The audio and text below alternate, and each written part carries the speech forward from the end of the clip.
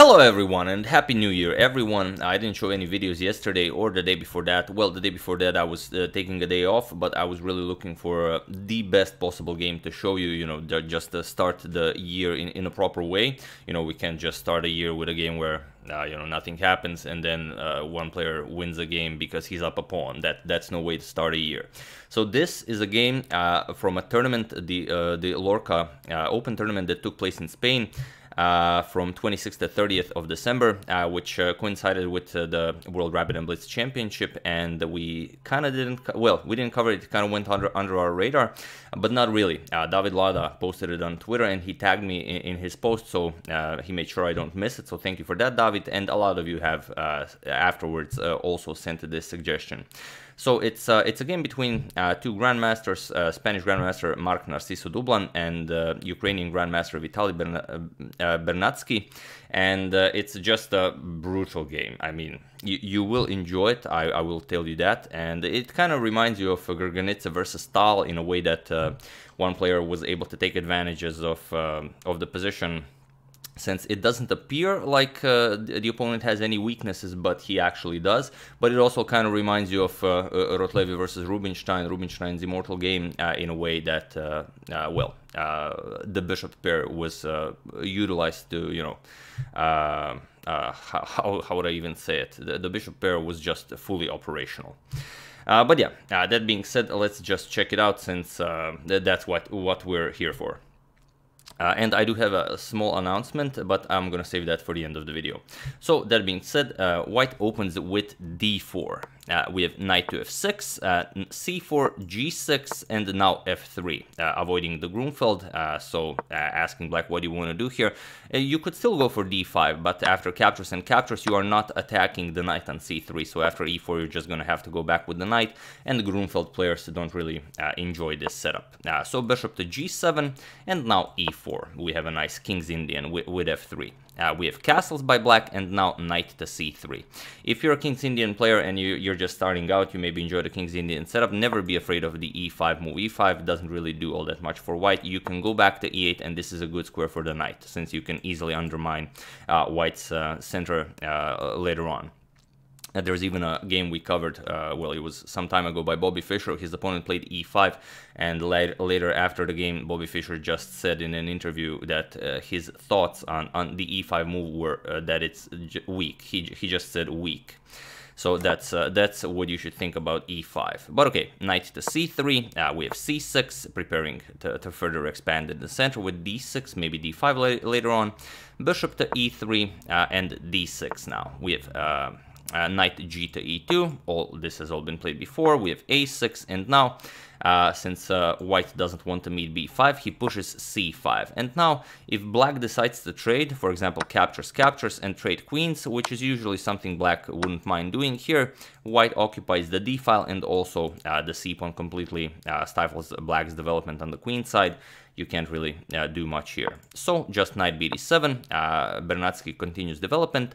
We have c captures on d6, e captures on d6, and now, while some moves have been played in this position, like knight f4, queen to d2, preparing to trade off the dark square bishop, knight to c1 was played with ideas of remaneuvering the knight to other squares. Knight to g3 is a new move in the position, and it is as of move 10 that we have a completely new game.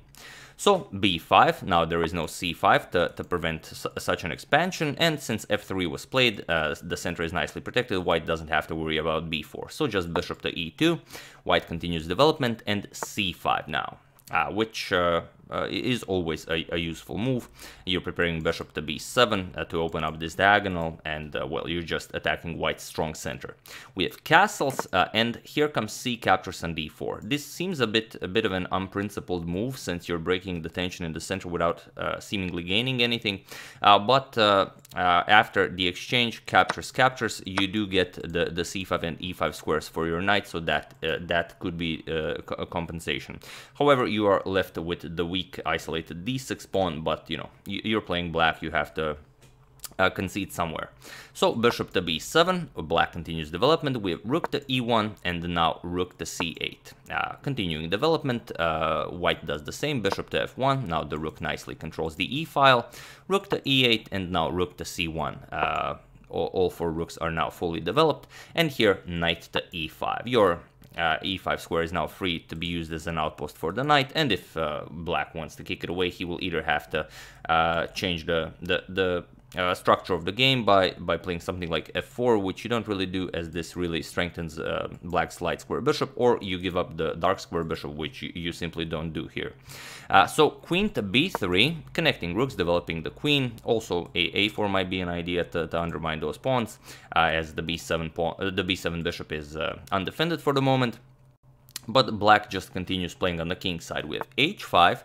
Now h4 is coming, you're going to kick away this knight, and instead of continuing with something like rook cd1, which, you know, the game just continues, white played knight to h1. He said, okay, I don't want to meet h4 coming with an attack on the knight, so I'm going to remaneuver the knight either way, maybe with ideas of knight f2, maybe to d3 to trade off the strong knight in the center.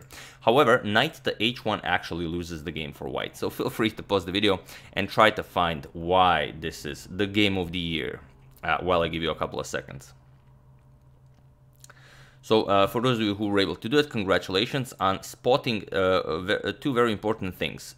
First, that the king doesn't really have all that many squares. The bishop and knight really make it awkward for the king, you know, to enjoy his chambers. And here, the bishop on d4 is unguarded. Same as Grganitsa's rook was unguarded when Tal started his attack. Here, the bishop is also unguarded. And it seems like it's very hard to go after this bishop, but not really, as Bernadskiy will show. So he plays knight captures on f3. For those of you who just want to enjoy the show, if any of you found this, then really congratulations. It's the start of one of the greatest attacks, well, in 2019 definitely, but also ever.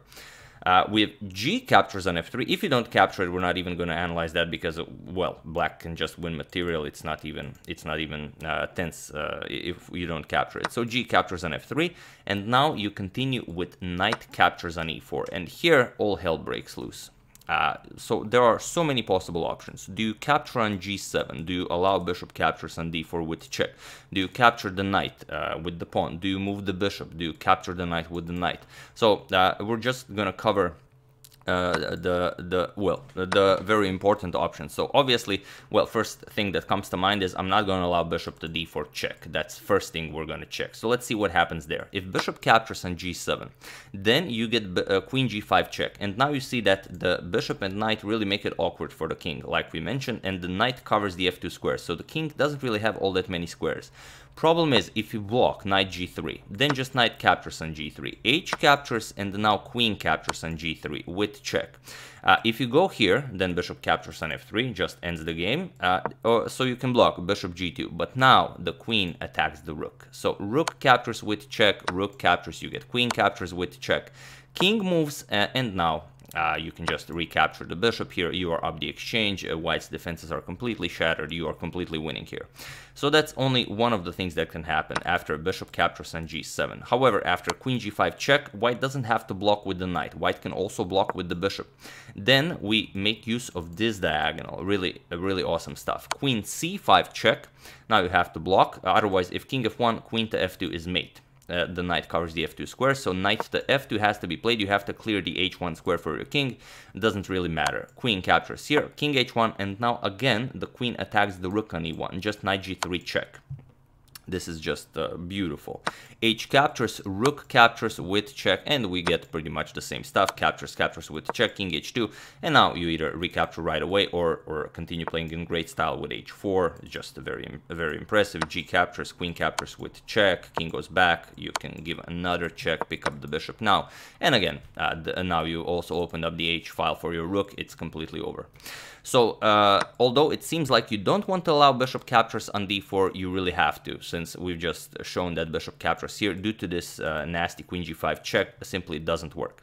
So another option is, well, this is the strongest defense, but calculating this in an actual over-the-board game, very unlikely. Although it's hard to say that it's the best defense because it loses also by force. Bishop to e3 is seemingly the best defense, since you don't allow bishop captures, but you also don't capture on g7. Point being, knight g5 by black, now piling up on the f3 pawn. This will come with check. The bishop also attacks it. You will have to remove it. Bishop captures, queen captures with check. Now you block knight g3, but now you have rook captures on e1, rook captures on e1, and now just bishop captures on f3. And well, here you will just there's not much you can do here. Yes, you are up a piece, but it will not do you any good. I mean, you can easily win it back whenever you want to. Queen to c5 check is coming, and well, also once this bishop comes to d4 with check, it's game over with the light square bishop slicing through this diagonal. It's just well, like I said, the bishop pair from hell is fully operational in every line we check. So after knight captures on e4, let's check knight captures on e4. This doesn't work well. Now you capture the bishop with check first, of course. Knight h2 f2, you clear the h1 square for your king. Rook captures on c1, rook captures on c1, and now bishop captures on e4. The knight here is pinned, so f captures on e4, and again you get queen g5 check in, and now this check connects with the rook on c1. So in every line you check, one of the rooks is getting picked off by the queen, which is just awesome. And it doesn't really matter what you play. You can even block with the queen. Queen captures here. You're up the exchange, of course, and in a completely winning position. So, lastly, Dublan decided to capture with the pawn. He played f captures on e4, but now a similar variation appears. Bishop captures on d4 with check, knight f2 blocks, and now not queen g5, but rather queen to h4, threatening queen captures here. And also, you keep the g5 square free for the rook. If needed, you can do a nice rook lift with rook to c5, followed by rook to g5 check. We have rook to c2, defending the knight here, and now, while rook to c5 is a perfectly viable plan, followed by rook to g5, Bernadskiy goes for the most forcing variation.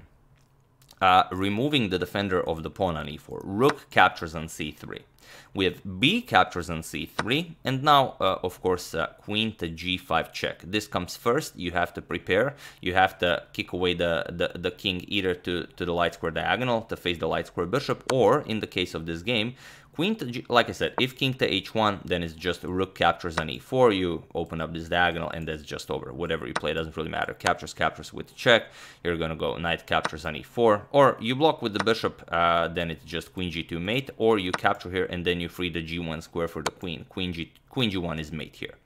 So, after queen to g5, we have bishop to g2, blocking, but now the same idea applies. Rook captures on e4, opening up this diagonal. Now, if the rook moves with check, queen captures here will be mate, so you have to react to this. We do have to check rook captures on e4 first, but it's the same. Bishop captures, now mate is threatened, you cannot capture due to the pin. You can start running away king f1, but it also ends in a forced mate. Queen captures on g2 check, king e1, queen g1 check, you're gonna move king d2. Bishop or queen captures doesn't really matter because the king is unable to escape anywhere. This is just a very slow death. Rook c1, you clear something for the king, but not really. Bishop e3 check, and here you just get mated. Check, check here, and bishop to f3. Again, mate delivered by, well, your favorite bishop pair from hell.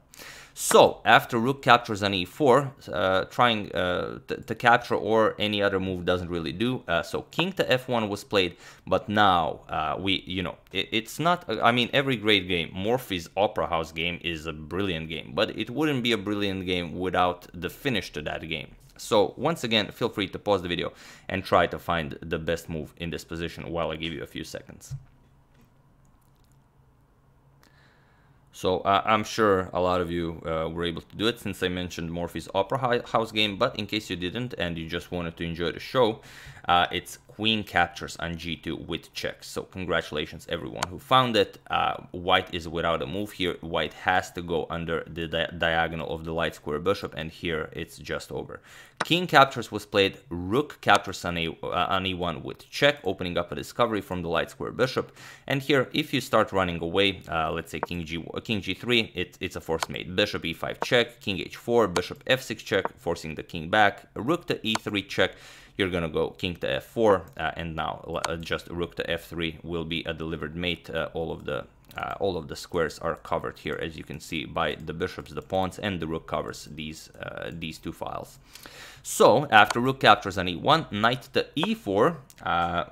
giving the king some more squares, but it doesn't help. Just bishop captures an e4 with check, king g3, and the rook to g1 check. And it was in this position on move 28. Remember, this is only move 28. It seems like it's a longer game because we've covered so many lines, but it's really not. It's move 28, and here Marc Narciso Dublan resigned, which kind of, it's a sour bite to end the meal, so to say. If your opponent beats you, it's always hard to accept defeat, but if your opponent beats you like this, then you allow to see the mate on the board.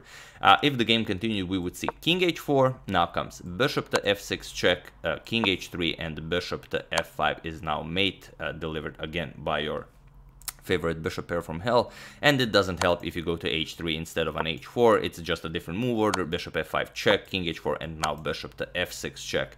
Again, the bishop pair from hell is, well, gets the job done. So yeah, that's the game I decided to start the year with. I do hope you guys approve. I mean, it's hard to say if it's the best game of 2019, but I do believe it is.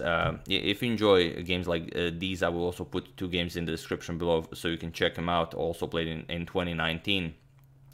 One by the Indian Tal and the other one by Murli Kartakin, and those are 2 really awesome games, so you can maybe compare this game to those 2 games. Really awesome stuff if you have the time. So yeah, once again, I do hope you approve of my choice, which game starts our year on this channel. I wanted to mention, I said I do have an announcement. I will make a live stream. I will try to do it maybe on Friday or on Saturday. We will play some chess, but mostly about, I'm starting a podcast, and I will give you some updates about the chess manga I've been mentioning from time to time. And well, it can just also be just a stream where you can ask me stuff about that, and I will answer them, while we enjoy some chess. That's what I wanted to say. I will inform you when it will take place. So yeah, that's the game. I do hope you enjoyed it. I would like to thank Filip Bilodau, Debra Mordecai, Ron Trausch, Slobodan Vrkačević, and Timothy Rozon for a contribution to my channel. Thank you a lot. I really appreciate it. As usual, you can check 2 of my previous videos here. Thank you for watching, and I will see you soon, continuing to check up on your wonderful suggestions, preparing the next big saga, which is the Paul Morphy saga, and well, that's pretty much it. And the Tata still is starting fairly soon. So thank you all. I will see you soon, and have an excellent rest of your day, and hope you achieve everything you set for yourselves in the upcoming year. See you soon.